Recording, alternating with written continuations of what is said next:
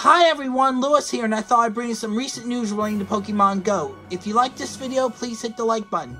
Be sure to subscribe to my channel and hit the bell for alerts of when I upload new content to the channel, especially those with disabilities similar to mine. This just in, yesterday Niantic has announced the return of Flower Crown Eevee for the month of September as breakthrough research, which means if you didn't get it originally during Pokemon Day, or didn't go to Chicago Go Fest, you will get another chance to do so and possibly catch the shiny variant. In other Pokemon news, also announced, tomorrow, September 1st, will be the last raid hour with Rayquaza from 6 p.m. to 7 p.m. in all time zones.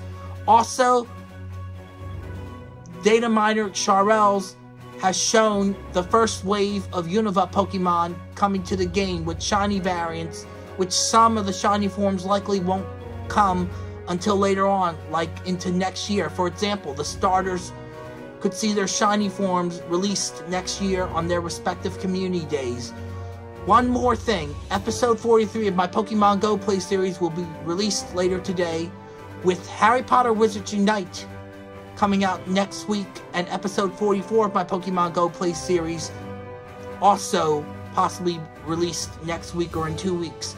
I also will have my tutorials on how to get EX raid passes and how to do EX raids. Thanks for watching, everyone. You can also follow me on Instagram, Twitter, and Facebook. And remember, it's time for adventure!